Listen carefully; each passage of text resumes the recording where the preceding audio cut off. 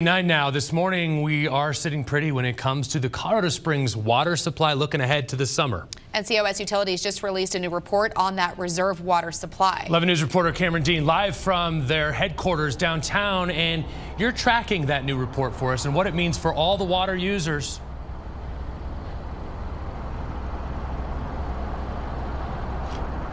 Yeah, guys, I'm here at Colorado Springs Utilities where they track water storage, and in a new report they released, it says we have enough water for about 3 years. Now, after snow melt has come off those mountains, Colorado Springs Utilities has about 80% capacity in reserves and 4% above average for this time of the year. In the Pikes Peak region, their reserves are at nearly 70% capacity. Just this year, we saw much more precipitation, with the city seeing 25% more than what is typically normal. An official with COS Utilities explains what this water supply will look like through the summer.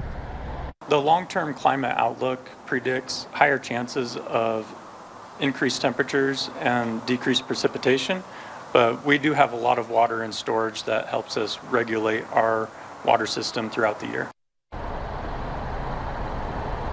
COS Utilities says even though there is a lot of water in reserve, conservation is always a focus. They are asking you to follow the normal water-wise rules, including watering your yard no more than a couple times a week.